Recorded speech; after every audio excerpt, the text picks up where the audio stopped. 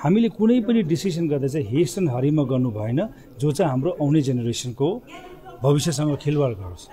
किनभने आजको दिनमा कसैले सरकारी नोकरी भन्ने पाउँदैन। कन्ट्र्याक्ट सप्लाई भन्ने काम पनि आज चाहिँ बाहिरकै मान्छेको हातमा छ, सिक्किमको मान्छेको हातमा छैन।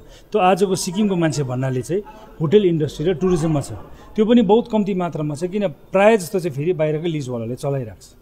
हामी पनि यो रोक्नु चाहन्छौँ, हामी पनि भन्दछौँ कि आइएलपी लगाउँ भनेर हो, तर बाहिरको मान्छेको हातमा छ भन्ने बित्तिकै आउनु त फेरि टुरिस्ट नै आउँदैछ नि त। यसले इकोनोमीमा दिँदैछ, कन्ट्रिब्युसन गर्दैछ।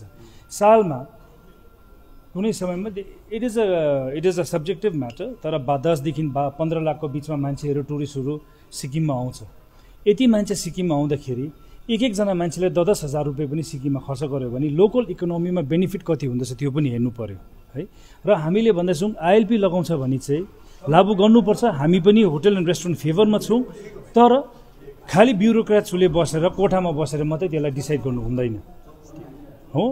ब्युरोक्रेट्सले गर्नुभन्दा अगाडि स्टेक होल्डर्सलाई गएर बताउनु पर्यो र उहाँहरूको सरसल्लाहमा चल्नु पर्यो। किनभने अहिले जति पनि कुराहरू यहाँनिर आज सबै यहाँनिर जति पनि हाम्रो साथीभाइहरूले धेरैजना संस्थाहरू सङ्गठनबाट आएर जो उहाँले बोल्यो सबैजना आइएलपीको फेभरमा छ, तर सबैले भन्दछ कमी कमजोरी छ त ब्युरोक्रेटिक लेभलमा भएको छ। त्यो गल्ती हामीले दोहोऱ्याउनु भएन, किनभने हाम्रोमा लजहरू त धेरै कुरा छ नि त यहाँनिर हो।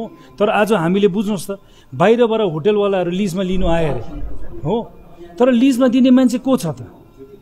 आज जति पनि सिक्किममा प्राइभेट होटलहरू ठुल्ठुलो होटलहरू बनिएको छ, बस्तीको मान्छेले आएर त बनाएको छैन हो।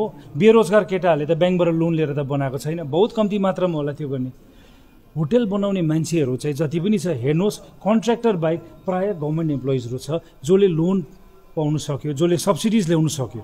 उनीहरूकोमा पैसा रुपियाँ थियो, बनायो, तर बनाउँदाखेरि त्यही सरकारी कर्मचारीले गएर सबसे पहिला चाहिँ आफ्नै छोराछोरीलाई घरमा बेरोजगार राखेर बाहिरको मान्छेलाई दिन्छ होटल लिजमा। यो हस्पिटालिटी इन्डस्ट्री भन्ने यस्तो चिज हो जहाँ चाहिँ यहाँनिर चाहिँ आर्किटेक्ट, डक्टर, इन्जिनियर जसले पनि चलाउनु सक्छ, त उहाँहरूको आफ्नै छोराछोरीले पनि चलाउनु सक्ने चिज चाहिँ बाहिरको हातमा दिन्छ। फेरि त्यही मान्छेहरूलाई चाहिँ हामीलाई डर छ भोलि पोलिसी मेकिङमा बसेर चाहिँ उल्टा खालको आइएलपीको यस्तो कमजोर चाहिँ नबनाइदियोस् कि भविष्यको खेलवाड नहोस् हो। हामी त्यही भन्दैछौँ, एसएचआरए हामी पनि खाँटी सिक्किमे हो, हाम्रो लागि पनि त्यही कुरा हो है। पार्टीभन्दा जाति ठुलो, जातिभन्दा हाम्रो माटो र अस्तित्व ठुलो, हाम्रो लागि त्यही हो। हामी पनि इन्फ्लक्स रोक्नु चाहन्छौँ, तर इन्फ्लक्स रोक्दाखेरि हामीले इकोनोमी चाहिँ ड्यामेज नहोस्। We want to do it constructively. We want to do it inclusively. We have to be into the main Indians in mainstream. इकोनोमीलाई impress गर्नु पर्यो, एट द सेम टाइम हामीले हाम्रो राइट्सहरूलाई पनि प्रोटेक्ट गर्नु सक्नु पर्यो। यो सबै पोसिबल छ when we have right policy making, decision making system राम्रो हुनु पर्यो। मोडर्न जमाना छ, आजकलको त क्लास 2-3 पढेको नानीले पनि एउटा मोबाइल चलाउन सक्छ भने राम्रो मोडर्न किसिमको एपहरू बनाऊ। अघि यहाँ हाम्रो धेरै साथीभाइले बनायो एप्सहरू ल्याउँदाखेरि, आइएलपी बनाउने एपहरू इम्प्लिमेन्ट गर्ने एपहरू ल्याउँदाखेरि चाहिँ म घटिया कम्पनीलाई दिएर चाहिँ 20% कमिसन खाने काम नगरौँ। टिसिएसहरू, इन्फोसिसहरूलाई बनाउनु दियो, because this is way we are creating the safe guards हो। हाम्रो भनाइ त्यही छ। Melody that can be turned into mastery.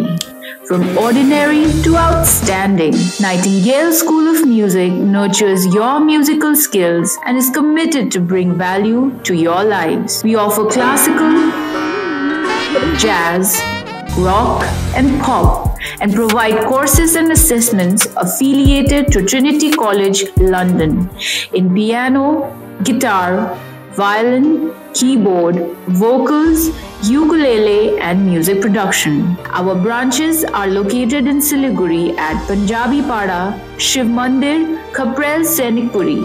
For queries and admissions, you can contact us at 7384637004 or 8918754883.